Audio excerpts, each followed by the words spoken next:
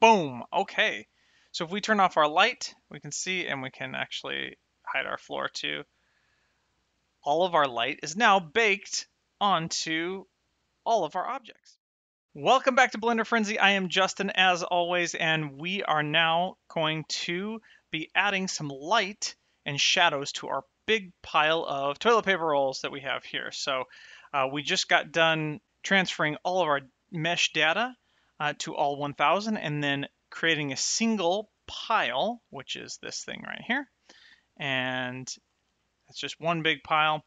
And we are going to add the lighting in here to cast those shadows.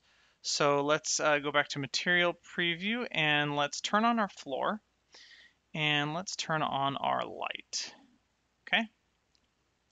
But nothing's happening yet. So let's go to the shading and I'm going to get rid of this file browser. I don't need it. I'm just going to collapse this one into the top one there and adjust these accordingly. So we're just gonna have to do a bit of prep work here before we can actually start baking, as always. And so let's go to material preview here. Oh, we're starting to see something, but we've got our texture 03 going into our material output now.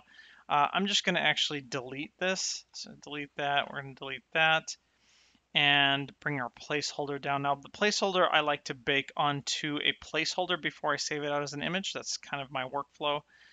But we need a diffuse shader, so I'm going to add in a shader, diffuse. You can use the principled. This is just really quick and simple. We're just doing, white and black and gray images, so I don't really need a lot of information. I'm going to bring that all the way up to white, the roughness all the way up to 1, and then connect those. Now I'm using the node wrangler, of course, so if you don't have that, you'll have to drag this out and pull that in there. But if you have the node wrangler, all you have to do is Control Shift and then click, and then it will automatically set that up for you. Okay, so now we have our lighting affecting our objects and our floor. I'm going to change the color of the floor. Well, let's first let's rename this material. I'm going to actually go to the materials tab over here. So in the drop down here, we've got these two. I think that this one was originally for, yeah, this was the original one for our toilet paper roll, our single toilet paper roll. So I'm going to title this Matte TP.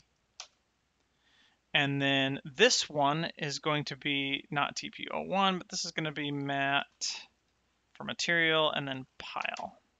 And I got to be careful changing these here. Let's see, we make sure that this cylinder, that's our pile here. So that's what's selected, and we want that as matte pile. So I'm going to select the floor, and it does not have a material. I'm just going to click new. And also I'm going to change this to a diffuse. Now I could delete this and add one in, but if you actually select a node and then press Shift S, it'll actually just change that to whatever you choose. So I'm going to choose diffuse, and it just changed it for me. Same thing, roughness all the way up, and then actually the color, what I'm going to do is change it to a nice blue, kind of a, let's turn off our overlay so we can see it. Yeah, something like this. That's not too bad. And maybe a little darker, or maybe a little lighter. Yeah, something like that. That's good enough for now. Okay, one more thing I need to do before I bake is, you can see some of the rolls are hovering above the ground.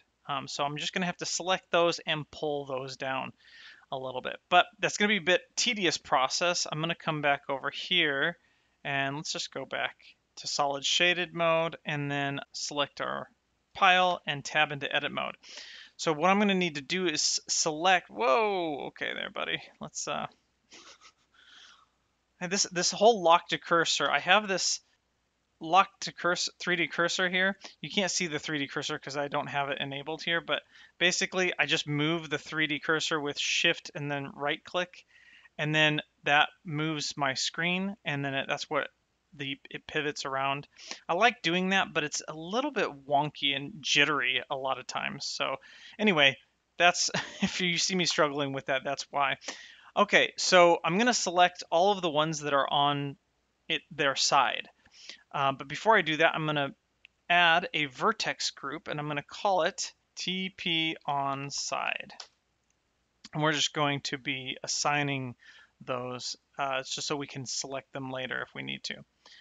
A quick and easy way to do this is hover over one of the pieces and press L, and that will select all linked. Now, it's important that you don't have face select mode on. If you have face select mode, you hover over and press L. It will only select those within the seams that you have set. So the seams are going to be your limitation with face select mode. Make sure you're either in vertex or edge select mode, and then hover and press L. And if you accidentally select one that you don't want, it's just Shift L to deselect that. So it's going to be a very tedious process. I'm going to fast forward through this probably and select all of the ones on the side. Well, not all of them, but all the ones around the perimeter that you can see. Obviously, I'm not going to go underneath and then select all of those because we don't see those. Yeah, just going to go into top mode and start selecting.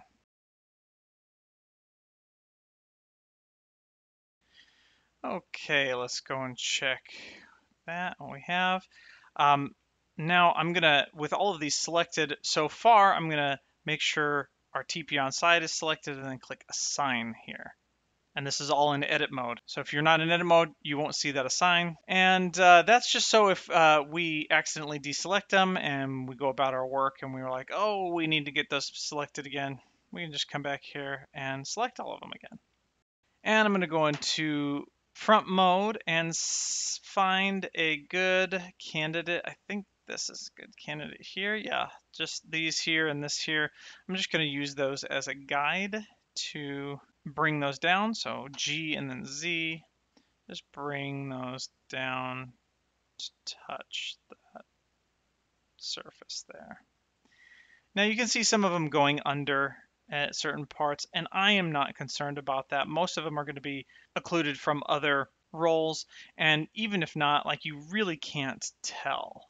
And again, if they are, we can just go back and select them again and move them up if we need to, or we can move them up individually if we need to. Okay, I think that's going to be good. So let's go to material preview mode, and in the drop down, scene lights and scene world, and this is what we are looking at now. And that is pretty cool. It does look like some of them are still hovering over, but they're not. See what that looks like in, oh, so here's rendered mode, and we need to be in Eevee, or I mean cycles, because we are in Eevee. So cycles for our render mode, and there, yeah, that looks better. So now it doesn't look like they're hovering. Okay, we have to do one more thing before we bake, and that is, of course, our UVs. So let's go to, I'm just going to change this to our solid shaded mode here. And let's go into edit mode.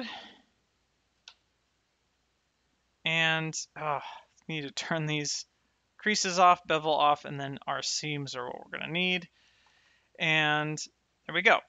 So currently we have our flat UV map, and let's go ahead and check this UV sync selection so we can see them. We've got our flat, we've got our flat backup, which that was in case we needed to fall back on. Again, non-destructive workflow. We have our projection from level 1. Well, all of these are from level 1.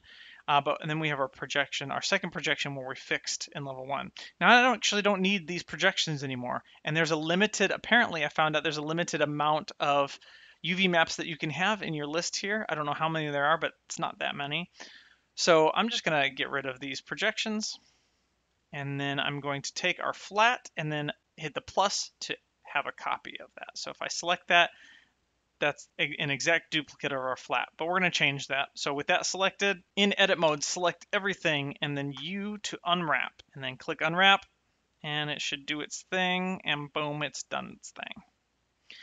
Okay, if we zoom in here though, you can see there's too much space between each island. So after you unwrap, you have this option down here. If you don't see this option, just make sure to come here to view and adjust last operation.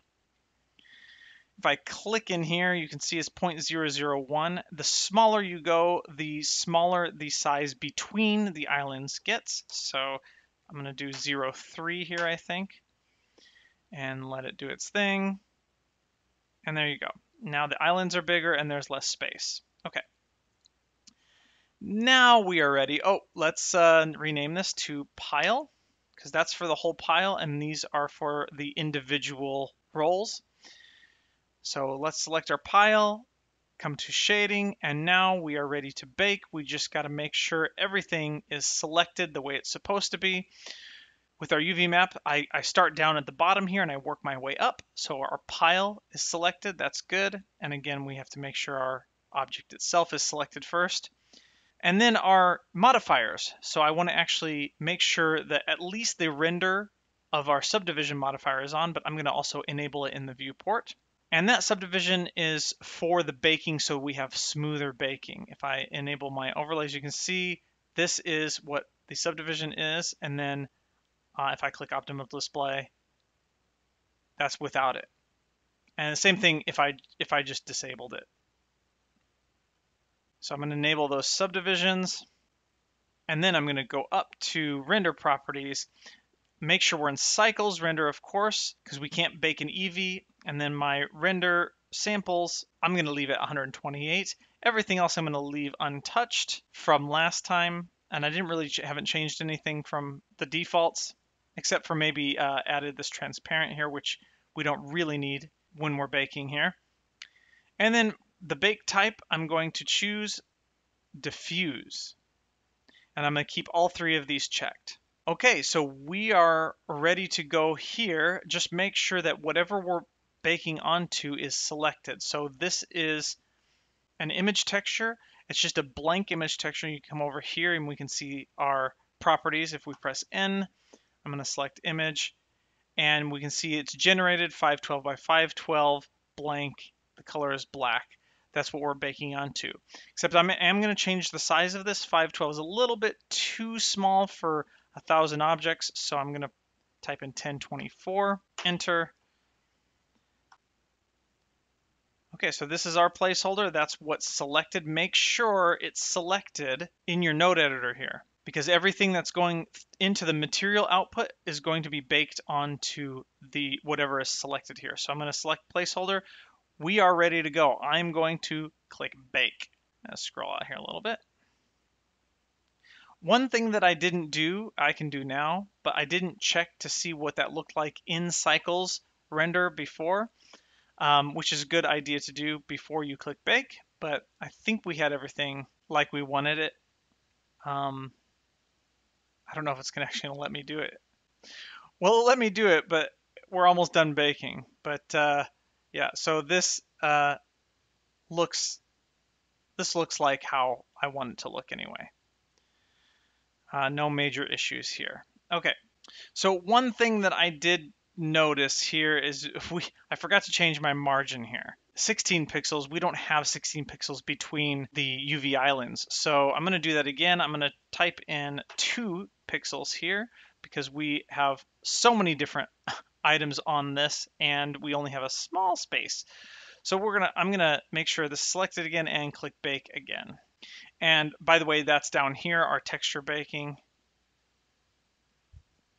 And it looks like it says 3 minutes, but it's going down pretty quickly. So, okay, so this is a little bit more of, looks like what we had for our UVs. But that is our bake. So let's go ahead and plug that right in. And now we can see, let's go back to material preview. And let's go out to our layout. Material preview out here as well. Boom, okay. So if we turn off our light, we can see, and we can actually hide our floor too. All of our light is now baked onto all of our objects. But there are a few problems. The first one you noticed, you can see this blotchiness, this spottiness. That is because we only have 128 sample sizes. Now we could up those and then wait forever for it to render, but I actually have a better method that I will talk about in another video.